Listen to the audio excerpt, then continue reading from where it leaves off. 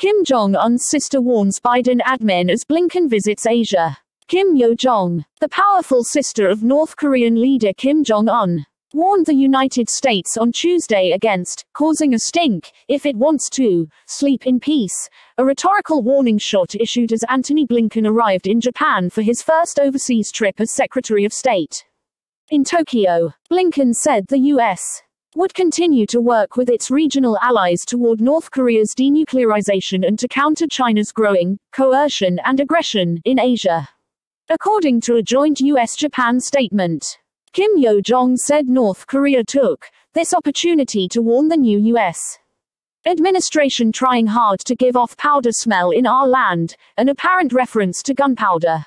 If it wants to sleep in peace for the coming 4 years, it had better refrain from causing a stink at its first step, she added. According to the state news agency KCNA, Blinken and a team that includes Defense Secretary Lloyd Austin will next head to South Korea.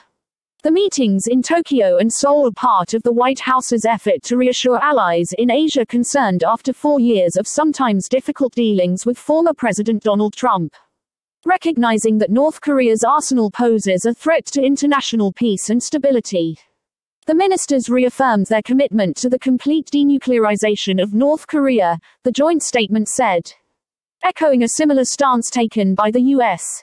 during the Trump era. But President Joe Biden's team have taken a less outwardly assertive approach than their predecessors and have conducted a wide review of North Korea policy.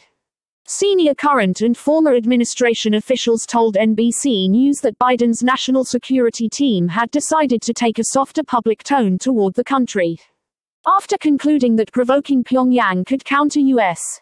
goals. Blinken's trip is also set to reaffirm U.S.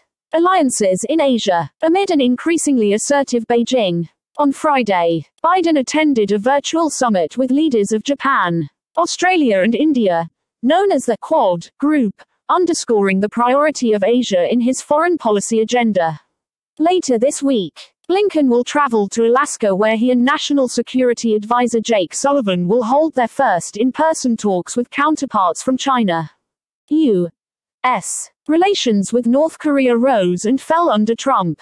In 2018, Trump mused that he and Kim Jong Un fell in love after exchanging letters. He also tweeted that Americans can sleep well at night, knowing that North Korea was prepared to give up its nuclear weapons. It did not. In 2019, Trump became the first sitting U.S. president to step onto North Korean soil. He held 3 high-profile summit meetings with Kim, but relations soured as the nuclear-armed state ended talks. Days before Trump left office in January, Kim called America his country's arch-enemy, while threatening to bring them to their knees, state media reported.